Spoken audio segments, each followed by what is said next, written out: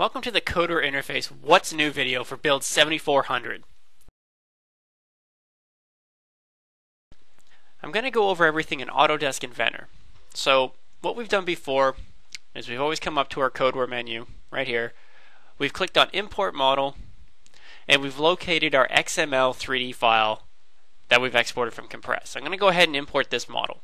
So I'll click Import here, and like always you'll see the model being generated in the background.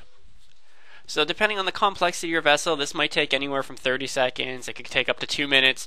Best thing to do is just let the interface finish the modeling, then we can take a look at the new things that we have available for you in Build 7400.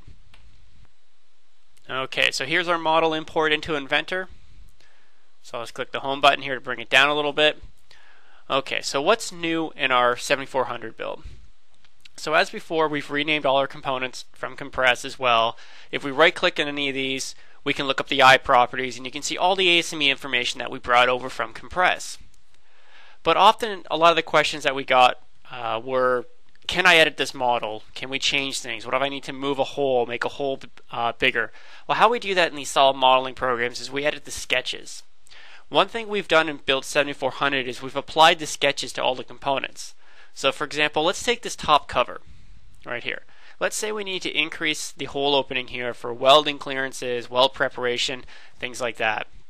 So since this is an assembly, what we're going to do is we're going to click on the top cover, we're going to right click on it, and we're going to open it. So this will open up the individual part in our assembly, like so.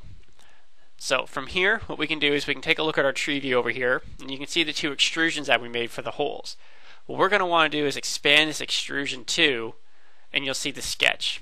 So if you double click on it, we can now make edits to the sketch. So Inventor switched over to its sketch mode. What I'm going to do is click on a dimension right here. We'll dimension this. Then what I'll do is I'll double click on it like so, and this is the dimension that was brought over from Compress. So depending on your company standards, we may want to increase it by 1/8 of an inch, 1/4 of an inch, things like that. For a demonstration though, what I'm going to do is I'm actually going to increase this by a bit. I'm going to actually go 13.5, just so you can see what it looks like when you change the hole dimension. So I'll type in 13.5, I'll click on the green check mark, and as you can see the hole's been expanded. Now what this will do, this is parametric modeling, so if I make a change on this part, this will actually automatically get updated on the model. So I'm done here. So what I'm going to do is click Finish Sketch right here in the top right hand corner, and the hole has been increased. So what we can do is I can now switch back to the assembly view right here, and we can take a look at this top head. So let me just move this down. I'm going to zoom in, and you should be able to see there's a clearance now around this hole. So if you want to add any of your welds in here for further analysis, for drawing purposes, we can now do that as well. So the sketches have been applied for you guys in 7400, so if you need to make any changes or your draftsmen need to make any changes, they can go ahead and do that.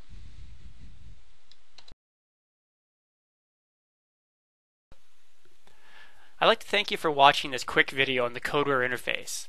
If you have any questions or you'd like to see a further demonstration, please email sales@codeware.com or give us a call at 941-927-2670.